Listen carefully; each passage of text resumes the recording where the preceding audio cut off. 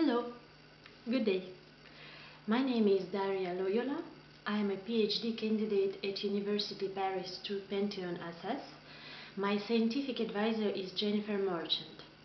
I would like to present my research, and the title of my presentation is French Public Policy in Higher Education, influenced by the international concurrence between universities, is bringing changes to the educational culture. Higher education world is all we know, the reflection of society development. The main basic principles of society are refined at higher education culture. They are defined and glorified in higher education institutions. Changes brought by the globalized world are embraced by the economy and fought by the culture. Changes that modern society engages for higher education systems are discussed with fear, pride, and prejudice. What seems objective and demanded by the time for higher education policy makers seems unnatural for the conservatives of higher education. We are going to talk about one of the aspects that drive changes in the higher education and changing slowly the higher educational culture. This aspect is competition between universities on the international scale. The object of our study is French higher education.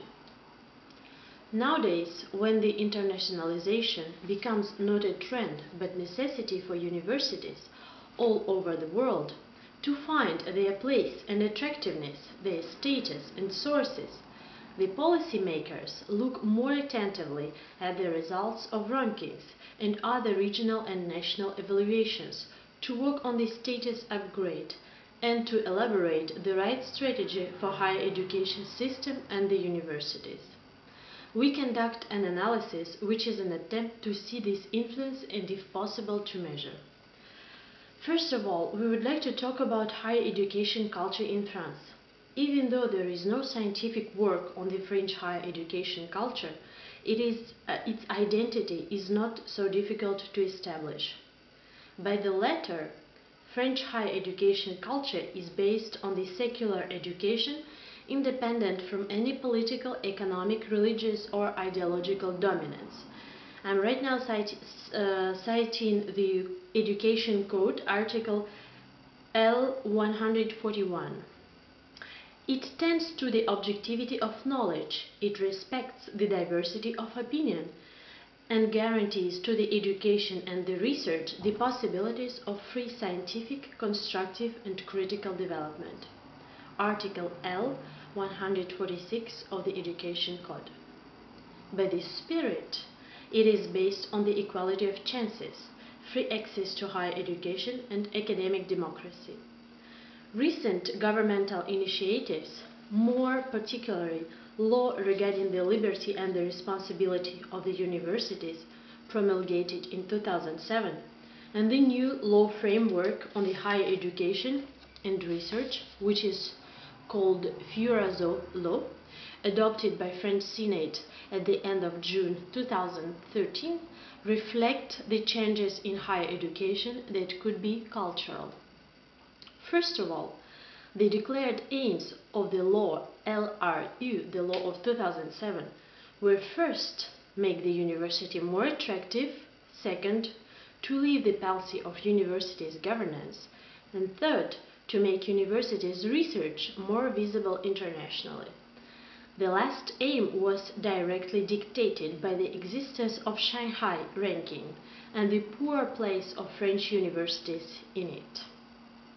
Secondly, after the beginning of 2007 university reform, the French Minister of Higher Education, Valérie Pécresse, visited the Jiaotong scholars, the creators of Shanghai ranking, to introduce the higher education reform undertaken in France and to underline the positive changes for French universities.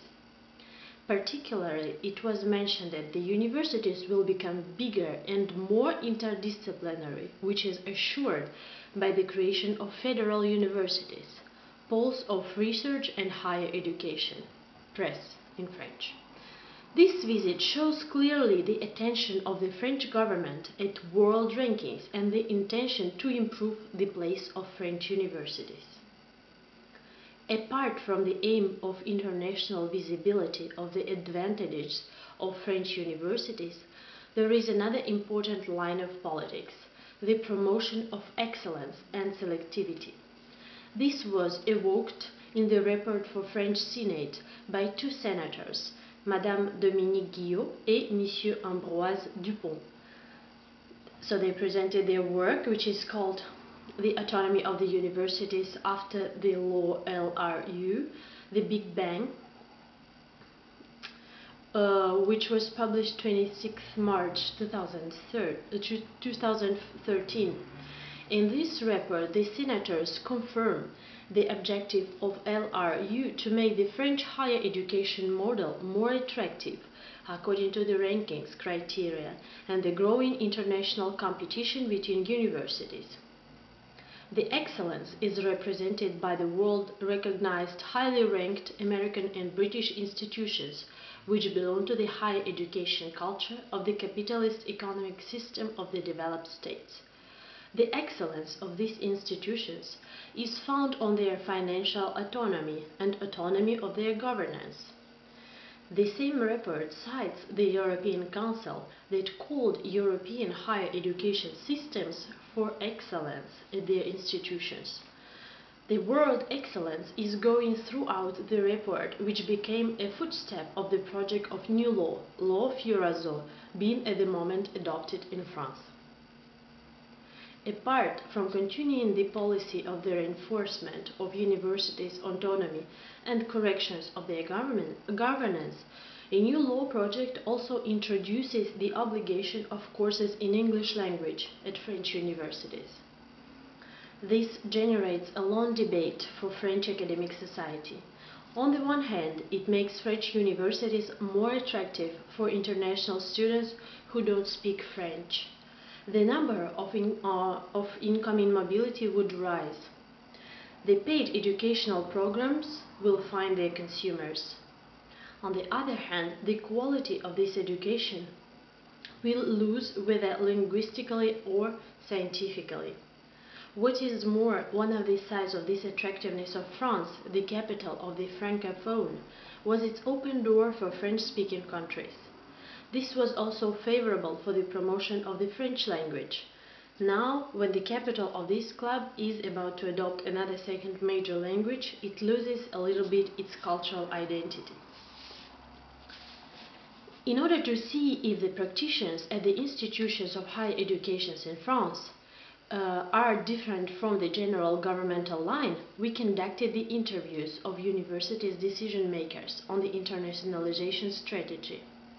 We chose 3 French universities to find out their politics of attractiveness and the place of international competition in their reflections. First university is specialized in law, economy, and human sciences. It has 39,876 students with 7,712 foreign students and with a budget a little bit over 200 million euros. In our research, we call it uni-humanitarian. Second university, Uni-Science, is specialized in science and mathematics. It is ranked first in France, 6th in Europe, and 37th worldwide in the academic ranking of world universities, ARWU, and also first French university in Shanghai ranking in 2012 with 37th place. It has 27,000 students, 4,780 foreign students, and its budget is 400 million euros. Third university, Uni-Medicine, is an interdisciplinary university with a very strong research in medicine, biotechnologies, social sciences, and psychology. It has 38,900 students, and among them there are 4,000 foreign students, and the budget is 333 million euros. Altogether, these three French universities cover 23.5% of the total number of foreign students in the region of Île-de-France and 7.5% of the total number of foreign students in France. We have interviewed the vice presidents responsible for the international relations. These vice presidents are the persons which, with its international relations team, elaborate the international strategy of the institution and present it in a form of quadriennial plan. We have interrogated these internationalization policy decision makers on the different issues related to the international concurrence and its effects on the university strategy. All the three decision makers agreed that the concurrence plays an important role in the elaboration of university strategy. And even though all three of them criticized rankings for their non-applicability to the different contexts, including the French context, which is clearly less homogeneous than Ivy League context, they still admit that they take into account the criteria of rankings while working on their policy of attractiveness. They did outline clearly the zones of their interest, market zones, which is several Asian countries and the countries of BRICS. 2 of 3 universities agreed that Anglophonization is inevitable in higher education. All the 3 universities are in favor of the raise of the fees, which are really low in France, and for selectivity. One of the interviewed acknowledged that academic capitalism is inevitable, even though France will fight for its higher education cultural identity. Rob Cuthbert, in his work Changing the Higher Education Culture, Is It Possible?, tries to highlight the possible changes in the UK higher education, which are globalization, managerialization, marketization, massification, diversification, privatization, and academic capitalism. More and more scholars in France are worried about the academic capitalism. Our research shows that in France the situation is not the same as in the UK, but the trends are the same. Even though the actors of this process hope that French higher education wouldn't become Americanized or marketized, our analysis shows that they are competition-oriented and market-oriented. And it means that market leaders set the trends to follow. We shall conclude that internationalization of the higher education means competition strengthening, and which finally contributes to the academic capitalism. Thank you very much for your attention. We would like to share with you the rest of our research.